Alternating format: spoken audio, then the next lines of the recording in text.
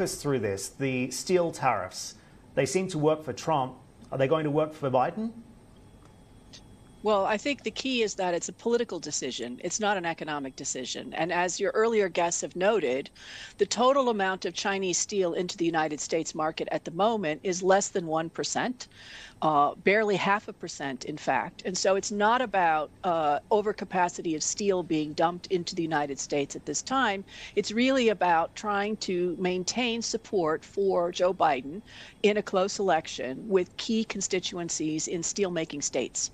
So this particular issue is much more about politics than it is about economics.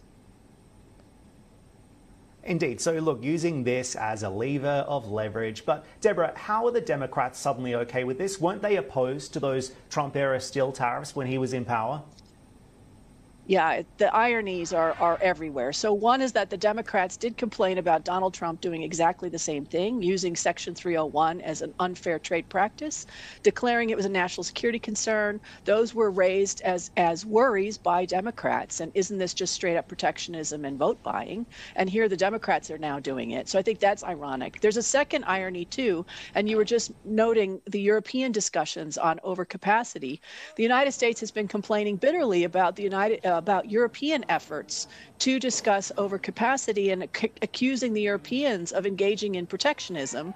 And now the United States has said overcapacity in steel is an issue for the United States, therefore we must protect our market, but it's not actually protectionism. In our case, it's justified. And so, again, full of irony here in a set of policies around steel. Deb, it's Lynn joining the conversation. I'm just wondering, given these developments, what do you think will be the likely Chinese response? Do you think that there could be retaliatory actions taken? My guess is probably not on steel, simply because, again, the numbers just don't justify a significant response from China other than a sort of vocal, angry, what are you doing? The one that is becoming more of an issue potentially is the launch of a Section 301 investigation on shipbuilding. Now, that could be much more significant because it sets up the stakes for further retaliation by the United States against China, and then potentially by China against the United States. And so as we head into a very tight election season, both parties are competing in the United States to see who could be toughest on China.